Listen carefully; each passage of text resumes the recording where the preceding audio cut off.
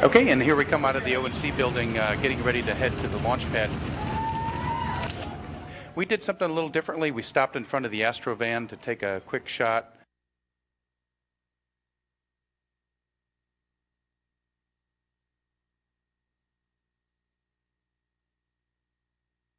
Here we are at the launch pad, and we were getting strapped in here, and here you can see Pambo getting ready to get hooked up with comm, and then Zambo, take it away. Yeah, I don't know if we can bring the audio up. We do have some of the sounds associated.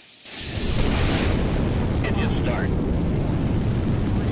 3 at 100. 102, 102. Auto. Throttling. 3 at 104. Looking for the roll. There it is. Discovery has cleared the tower. Discovery, roll program. LVH. Roger, roll, Discovery. On the right. Discovery now 24 miles downrange at an altitude 23 statute miles. Okay, resuming. Resume, please. VFS, thank you. Yes, ma'am. Less than 50. Burnout and separation of the solid rocket boosters. 103, 103. Okay, so that was about 150,000 feet, Mach 5. The solid rocket booster separated. We continued on our 3 main Within engines. 2 seconds. Everything worked great on ascent. It was wonderful. Just started. And then separated from the tank after achieving our main engine cutoff. And that was a last look at ET-120. It performed wonderfully for us. And we opened up the payload bay doors and got to work.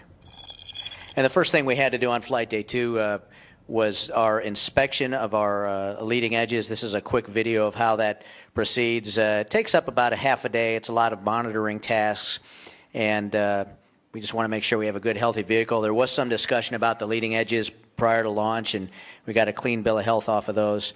And then it was also kind of fun. We saw at one point that we could see ourselves in the window, and of course had to wave. So we gave ourselves an inspection. Flight day 3 is a very, very busy day. We're off to the races very early, performing a TI burn here. This is the shuttle as seen from the station, about 48,000 feet away. We use computers on board as well as laptops and the human eye. This is an optical alignment site that Pam used to perform the final phases of the rendezvous and docking. You can see we're pretty close to lined up there at this point in the trajectory. About 600 feet below the station, we do a pitch-up maneuver, a full 360-degree maneuver to basically present the belly of the orbiter to the space station crew. They have telephoto lenses, and they can snap photographs of our TPS to make sure that no critical dings have been sustained. And here we are getting closer to station. So this is a pretty exciting view out the window, is to see the space station getting closer. It's a huge vehicle, and it's pretty awe-inspiring to kind of line yourself up. But you can see that I'm actually not looking out the window. I'm following the guidance of the cameras. 6 inches. And I'll bring you on board here for docking. Capture light. Discovery and Alpha, capture confirmed. And ISS is in free drift. Houston copies.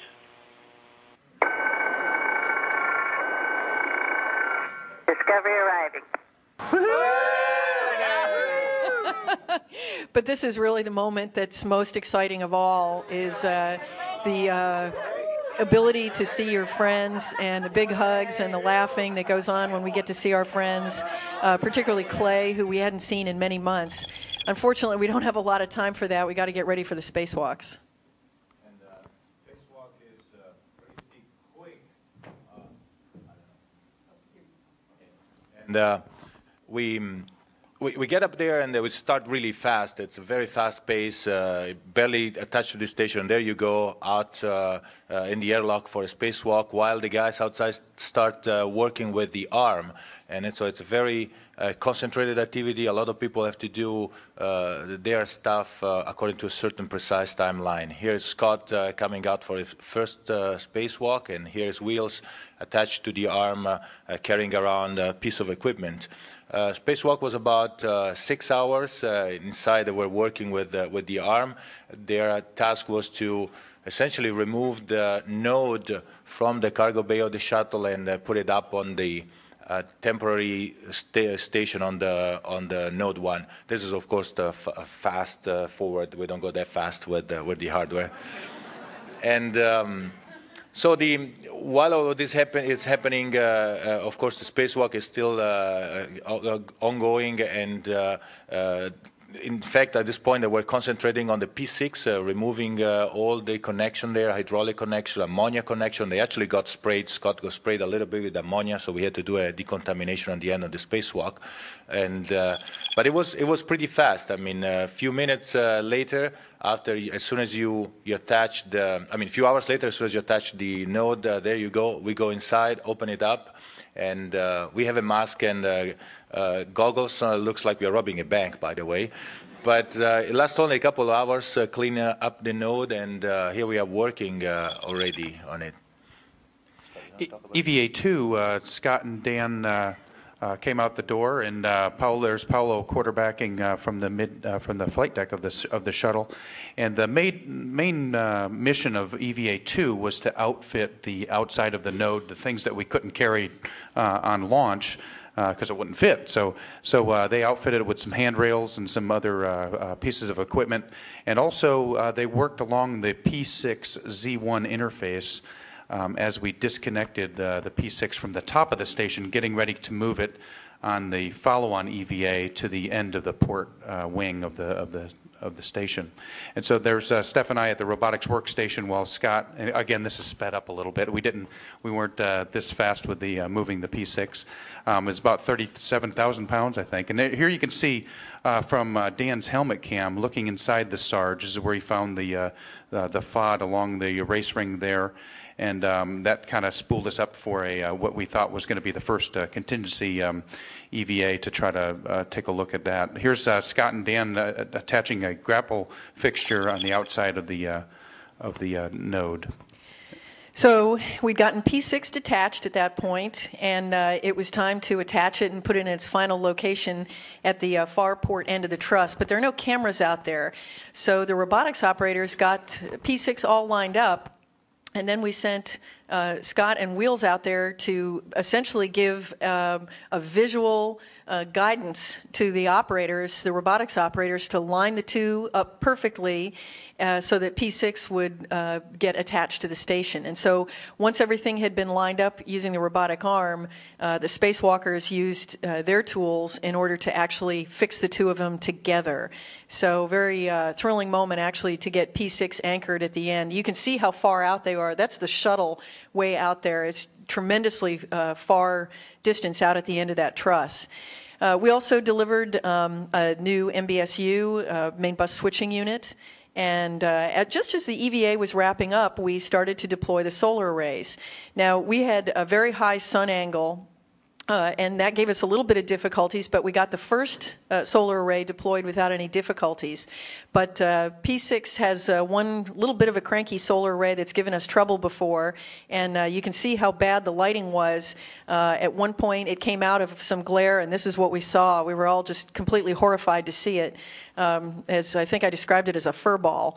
So that kicked off some very intense activity for several days as we prepared to fix the solar array. And we had to actually construct the cufflinks, is what we called them. They're just basically load-bearing devices that you'll see Scott install onto the solar array. And it took a tremendous amount of effort for the ground and the crew to prepare for this spacewalk. And finally, it was time to go out the door. Yeah, the morning of EVA4, music from Star Wars was sent up, so it really got us fired up for a very big day in space. My wrists are being covered here by 3 layers of Kapton tape for a little extra insulation and protection. One for my daughter Jenna, one for Luke, and one for my wife Gail. So that made me feel better. We got on the end of this enormous boom. It was the space station robotic arm plus the OBSS. So about a 90-foot boom that I'm perched on the end of here. And I just was treated to a God's eye view. This is much prettier in color, by the way. Take my word on it. But I could see the entire space station and just a phenomenal view on the way out. About 45 minutes out to the work site, like threading a needle, very, very difficult robotics to get me out there. And at the very end of the trajectory, lo and behold, I was able to see the damage, which we hadn't been able to really visualize all that clearly from the cockpit. And it turned out to be a snag in a guide wire and one of the hinge wires that had ripped apart two of the hinges.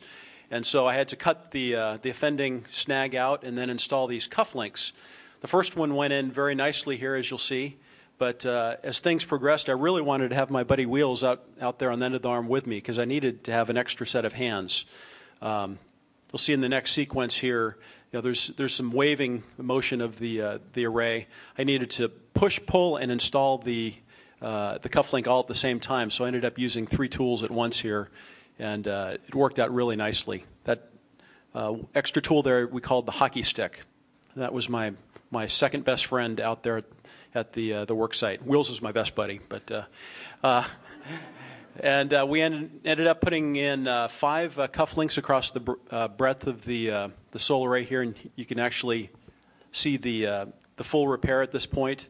We stayed out for another half hour or so and monitored the full deployment of the array, and pleased to report that it's producing 100% power, taking loads on the space station. And I think it's really a triumph of the entire NASA team to be able to pull something like this off in just 72 hours of homework on the ground. A lot of sleepless nights for many, many people.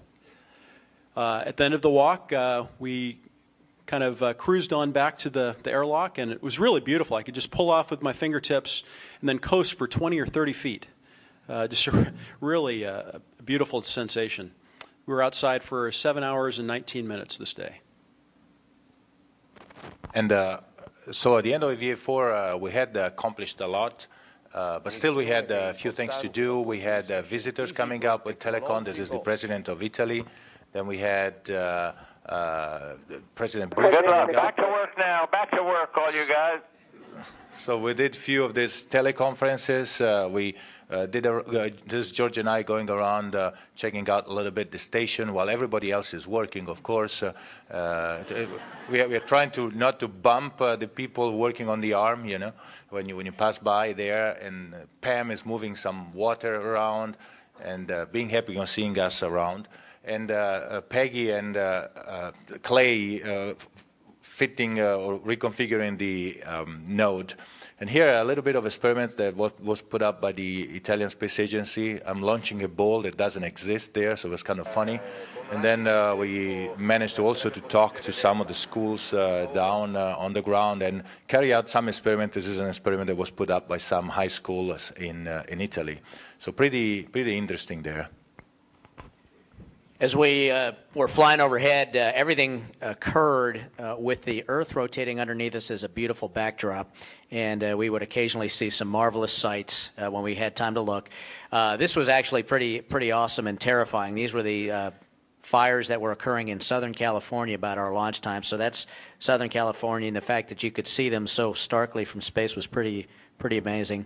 Those are the Alps, and that is Italy stretching out to your left, out to the south. And the mountains reach right up, and it's almost as if you could touch them up there. And then these are the Himalayas. Pretty amazing views. It was then time for us to think about coming home.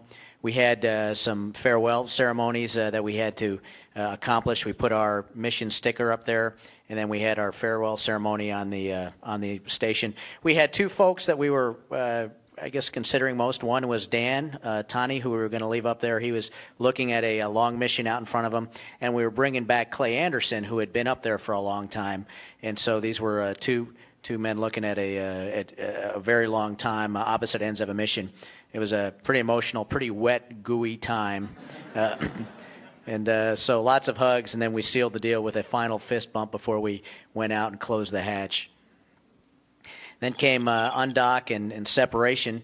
The undock happened about 10 seconds early, and there's our separation. The springs from the docking apparatus give us our initial push out away from the station, and we end up separating at a very stately rate of about 1 foot every 10 seconds.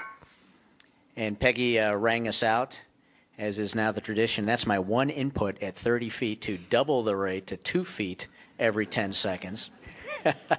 So a pretty spectacular view of the station as we were going out, and a curious lighting effect because there's no atmosphere or anything to dim the light. The station is very starkly lit. Again, we're missing a little bit of this because it's in black and white. But the station is very, very bright, very radiant, and then the earth tones beneath it are somewhat muted. So it almost looks like it's fake, like it's two pieces of film put together. But it is a beautiful thing. And then we bade farewell to the station as the sun set on it, and we did our final separation burn.